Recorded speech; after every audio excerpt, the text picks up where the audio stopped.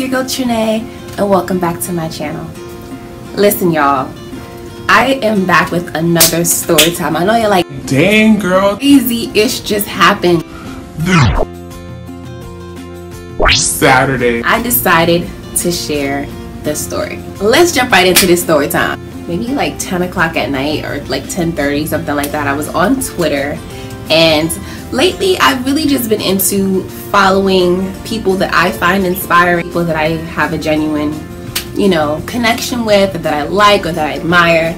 And most of those people have been like influential people or people that are really artistically inclined. With that being said, I do follow one of my favorite new male actors.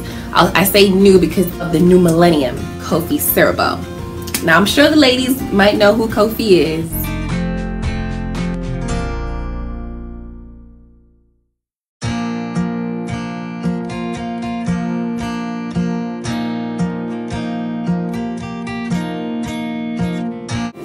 I love me some Kofi, okay? Chocolate boys are really everything, honey, okay? We don't give our chocolate men enough credit.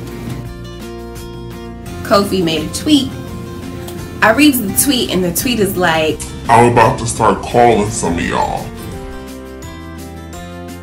I kind of felt like he was joking, or maybe he was hacked or something. Like, social media today's, honey, everybody get hacked. Everybody blames stuff on getting hacked, and it ain't them, and whoop whoop whoop. So I figured maybe he just hacked, or maybe he playing, or whatever, I don't know. Guess a lot of people were thinking along those lines, because then he tweeted something else.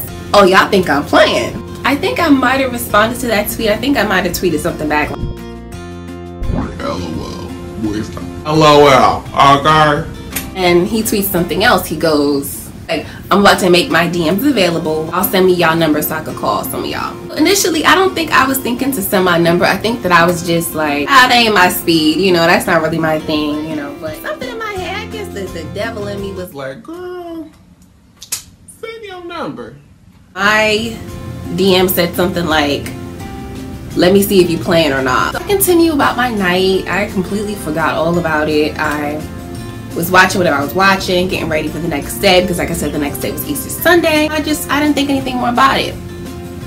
So I want to say about 45 minutes to an hour went by, and I'm on my phone watching something at the time. And oh Lord, if I'm in the middle of something, I hate to be interrupted, honey. Oh my goodness, that'll tick me off worse than anything. Like, I think I might have been like editing a video or something like that, so that really ticked me off. Because I get the unknown phone call out of nowhere, and I'm real sketchy about unknown phone calls. I don't do the unknown phone call thing. I'd rather you call me on a number than to call me unknown, okay? Because I'm just saying, in my day, I have not come across too many pleasant unknown phone calls. I don't really answer. Maybe I'm being bad and bougie. Don't know. But it's not really my speed, because I'm not at an unpleasant place. So I don't want to answer an unpleasant phone call. I don't answer. I send the shit right to voicemail. I click that bitch so hard, like in the middle of something, and somebody got the nerve to call me and then call me unknown. Like, at least call me known. I don't even think nothing of it. So I continue on with what I'm doing. All of a sudden, I see that I have a voicemail. I still don't think nothing of it. I still go about whatever I'm doing. Maybe about 30 minutes after that, I decide to check the voicemail. Biatch. The voicemail was from Kofi damn Siriboe. Kofi called my phone. Kofi called me, B. And I sent him to the voicemail. I'm gonna let y'all hear the voicemail in a second, but it's so funny because as I'm listening to the voicemail, I'm like, it still doesn't even register to me who it is, even though the person says their name. But the ding ding moment in my head went off when he was kind of like, thank you for sending me your number. I'm sorry that I missed you. I tried to get you. Bitch, when I tell you my heart dropped, heck. Why would I send Kofi to voicemail? It wasn't even like it wasn't even like, hey, this Kofi, da da da da. It was like a decent enough. He said enough things in there. He touched base on enough things that we could have been talking. After I hear the voicemail, I'm like freaking out in my head. I run to my mom. My mom is the one who turned me on to Queen Sugar. I run into my mom's room. I'm like, girl, wake up, girl. We got to talk. Get up, get up, get up. I give her a quick little rundown to the story. Boom, boom, boom. Twitter, boom, boom, boom, boom. I'm like, girl, he called me.